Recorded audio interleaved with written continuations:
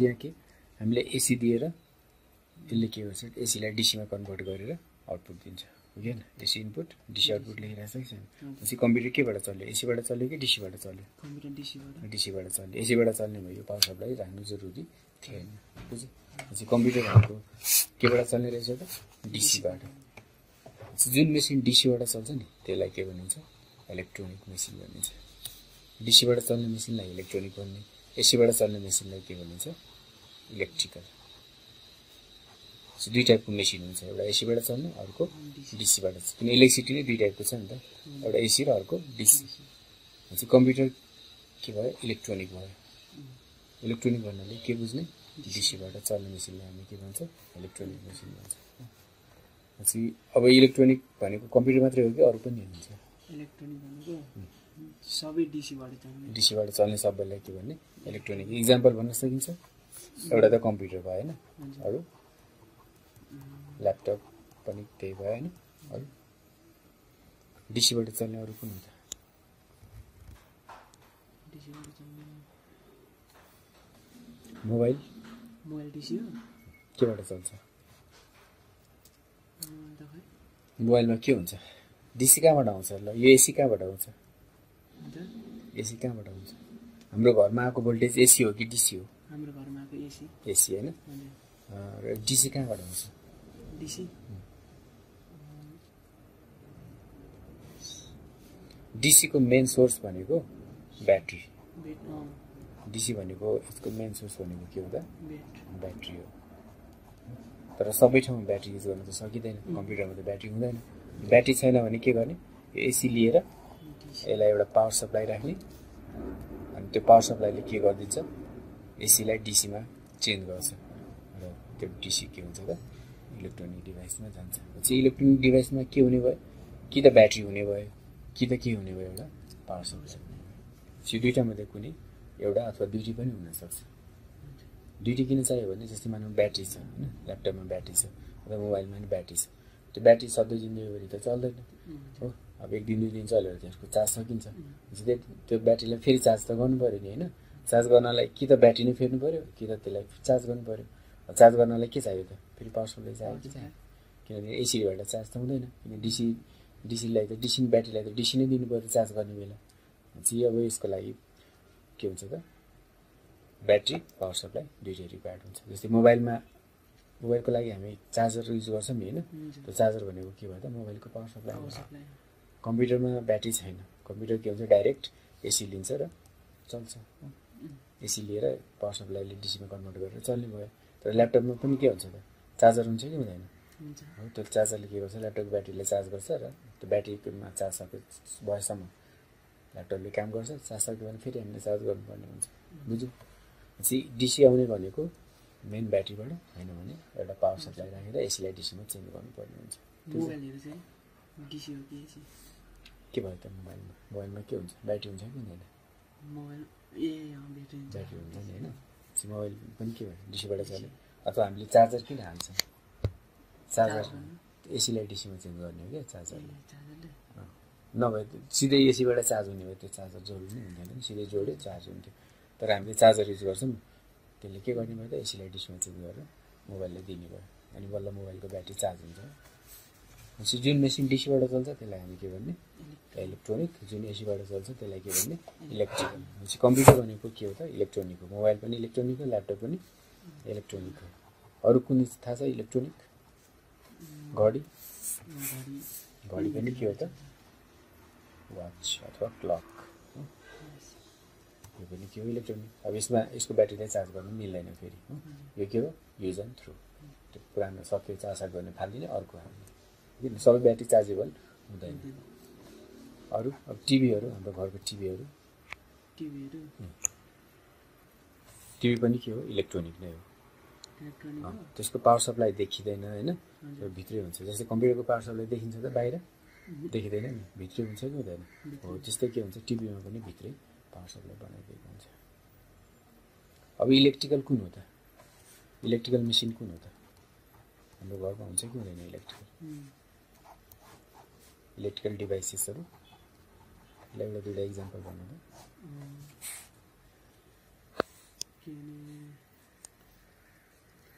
Electrical भनेको direct एसीबाट चल्ने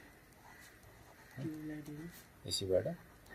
चल्नेलाई के भनिन्छ इलेक्ट्रिकल जस्तै बल्ब ट्युबलाइट अरू मल्टिलाइट अनि fan fan motor iron rice cooker सबै के हो इलेक्ट्रिकल किनभने यिनीहरू डाइरेक्ट केबाट चल्छ एसीबाट चल्छ अनि अरू कुनै फ्रिजहरू फ्रिज हिटर जो सब धेरै जस्तो डिभाइसहरू के हुन्छ इलेक्ट्रिकल हुन्छ हाम्रो घरमा के हुन्छ इलेक्ट्रोनिक पनि हुन्छ इलेक्ट्रिकल पनि हुन्छ कसरी थाहा पाउने पावर सप्लाई अथवा ब्याट्री छैन भने के हो इलेक्ट्रिकल हो इलेक्ट्रिकल हो पावर सप्लाई अथवा ब्याट्री छ भने के हो त इलेक्ट्रोनिक बुझ्यो नि होइन डिसीबाट चलेको छ कि एसीबाट चलेको छ त्यो हेर्ने त्यो हेरेपछि ठ्याक्कै थाहा हुन्छ के हो भनेर कम्प्युटर थाहा भयो नि होइन कम्प्युटर किन इलेक्ट्रोनिक हो किन इलेक्ट्रोनिक हो त कम्प्युटरमा ब्याट्री या पावर सप्लाईले चल्ने भएको सिम्पलमा भन्दाखेरि अब जुन मेसिन डिसीबाट चल्छ त्यसलाई हामी इलेक्ट्रोनिक मेसिन भन्छौँ कम्प्युटर पनि डिसीबाट चल्छ त्यही भएर यो के हो इलेक्ट्रोनिक हो अब इलेक्ट्रोनिक भनेको मोबाइल ल्यापटप टिभी घडी होइन धेरै कुरा इलेक्ट्रोनिक हुन्छ जुनमा ब्याट्री अथवा डिसी सप्लाई भएको हुन्छ ठिक छ यो दुईवटा डिभाइसमा के फरक छ इलेक्ट्रिकल डिभाइस र इलेक्ट्रोनिक डिभाइसमा के फरक छ इलेक्ट्रिकल डिभाइस र इलेक्ट्रोनिक डिभाइस के डिफ्रेन्स छ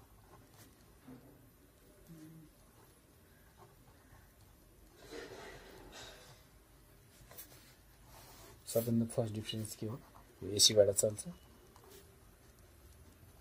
यो केबाट चल्छ त डिसीबाट चल्ने हो कि अनि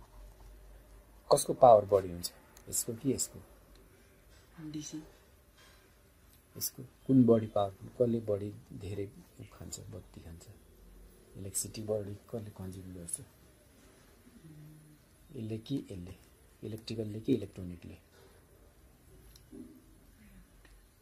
यसको भोल्टेज कति हुन्छ इलेक्ट्रिकलको एसी भोल्टेज कति हुन्छ हाम्रो घरमा एसी भोल्टेज 220 घरमा आउने एसी भोल्टेज कति हुन्छ 220 भोल्ट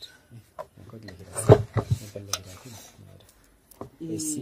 220 भोल्ट लेखिरहेको छ कि छैन डिसी कति हुन्छ अप टु 20 भोल्ट डिसी भनेको धेरै हुँदैन बढीमा 20 भोल्टभन्दा हाई डिसी प्रायः युज हुँदैन बढाउन चाहिँ मिल्छ होइन तर नर्मली युज हुने भनेको म्याक्सिमम् कति हो 20 भोल्ट डिसीसम्म चल्छ भनेपछि अब एसी भोल्टेज हेरेरै थाहा हुन्छ नि जुन बढी पावरफुल हुन्छ त्यसलाई के दिनु पऱ्यो बढी भोल्टेज दिनु पऱ्यो जुन कम पावरफुल छ त्यसलाई के दिनु पऱ्यो कम दिनु पऱ्यो कि बढी एसी होस् डिसी होस् भ्यालु कसको कम छ डिसीको कम छ कि छैन भनेपछि डिसीबाट चल्ने मेसिनहरू के हुने भयो कम पावरको हुने भयो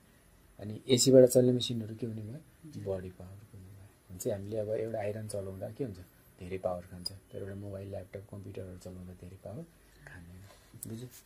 पछि यो के हुने भयो हाई पावर हुने भयो हो र यो के हुने भयो यो लो पावर कम पावर खाने हुने भयो थाहा भयो नि होइन इलेक्ट्रिकल र इलेक्ट्रोनिक अरू कुनै डिफ्रेन्सेस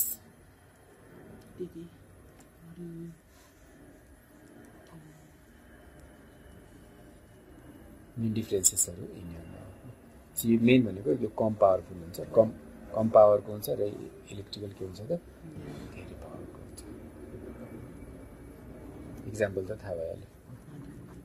इक्जाम्पल के भयो फेरि एकचोटि भन्नु electrical डिभाइसको bulb tube light fan iron TC यसको के हो त कम्प्युटर ल्यापटप मोबाइल टिभी एटिसी बुझ्यो नि होइन ल अब कम्प्युटर भनेको इलेक्ट्रोनिक हो भने त थाहा भयो होइन क्लियर भयो नि यसमा र अरू कुन कुन डिभाइस इलेक्ट्रोनिक हो त्यो पनि थाहा भयो अब कम्प्युटरमा काम गर्नको लागि हामीलाई के कुरा जरुरी हुन्छ के भयो भने हामी कम्प्युटरमा काम गर्न सक्छौँ कम्प्युटरमा काम गर्नको लागि के हुनुपर्छ कम्प्युटरभित्र कम्प्युटरमा काम गर्नको लागि हामीलाई जस्तो कम्प्युटर एउटा चल्नु पर्यो है, स्टार्ट हुनु पर्यो। के भयो भने कम्प्युटर स्टार्ट हुन्छ अथवा चल्न सक्छ।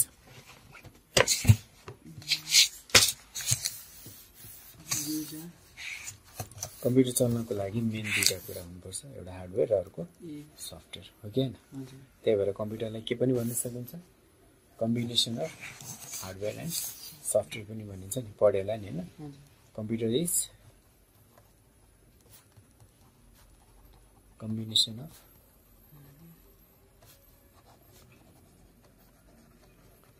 हार्डवेयर एन्ड सफ्टवेयर हो। के हो त हार्डवेयर भनेको र सफ्टवेयर भनेको के? हार्डवेयर केलाई भनिन्छ र सफ्टवेयर केलाई भनिन्छ? दुईटा कुरा आयो नि होइन। इङ्ग्लिसमा त प्रब्लम छैन नि।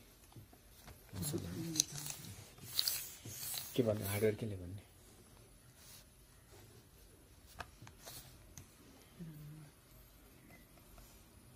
हार्डवेयर भनेको पार्ट। हार्डवेयर भन्नेले के बुझिन्छ? पार्ट्सहरू। कम्प्युटरमा जति पनि पार्टहरू हुन्छ नि, त्यो पार्ट चाहे भित्र होस् चाहे बाहिर होस्, सबै पार्ट्स के हो त? हार्डवेयर हो। र प्रोग्रामहरू जति पनि हुन्छ नि, त्यसलाई के भनिन्छ? सफ्टवेयर भनिन्छ। कम्प्युटरभित्र हुने अल प्रोग्राम्स भनेको सफ्टवेयर हो। बुझ्यो? अब पार्ट केबाट बनेको हुन्छ? पार्ट कम्प्युटरको पार्ट केबाट बनेको हुन्छ? यो पार्टहरू, यो के भयो? यिनीहरू सबै पार्ट्सहरू भयो नि होइन। Monitor, speaker, CPU, keyboard, mouse होइन, सबै पार्ट्स हो क्या? केबाट बनेको हुन्छ त पार्ट्स? जे पनि फलाम, प्लास्टिक अथवा जे पनि हुनसक्छ, एनी मेटेरियल हो क्या? भनेपछि पार्ट्सहरू केबाट बनेको हुन्छ त? मेटेरियलबाट। कुनै प्रकारको, अब जेसुकै होस्, आइरन होस् अथवा प्लास्टिक होस् अथवा अरू नै कुनै पार्ट्सहरू होस्, त्यो सबै के हो त? मेटेरियल हो कि होइन? र प्रोग्राम चाहिँ केबाट बनेको हुन्छ?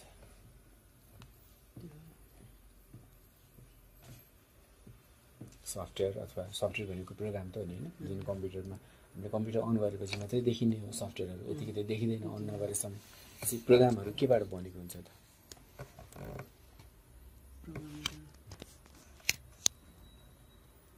कम्प्युटरको प्रोग्रामहरू भनेको, लाइक म एउटा इक्जाम्पल दिन्छु। जस्तै हामीले नै कुनै काम गर्नु पऱ्यो, कुनै काम गर्नु पऱ्यो भने हामी केबाट गर्छौँ? आफ्नो बडीको पार्टहरू युज गरेर गर्छौँ होइन। तर त्यो काम गर्नको लागि इन्फर्मेसन चाहिन्छ कि चाहिँदैन? त्यो काम गर्न जानेको हुनु पऱ्यो नि। काम गर्नै जानेको छैन भने हाम्रो पार्टहरूले फङ्सन गर्छ त? गर्दैन नि। भनेपछि त्यो नलेज हामीले काम गर्नलाई के चाहियो? हाम्रो बडीको पार्टहरू पनि चाहियो र हाम्रो त्यो कामसँग रिलेटेड नलेज पनि चाहियो, हो कि होइन? त्यो दुईवटा कुरा भयो भने बल्ल काम गर्न सकिन्छ। भनेपछि पार्ट भनेको हाम्रो हार्डवेयर भयो र हाम्रो नलेज भनेको के भयो? सफ्टवेयर जस्तो भयो।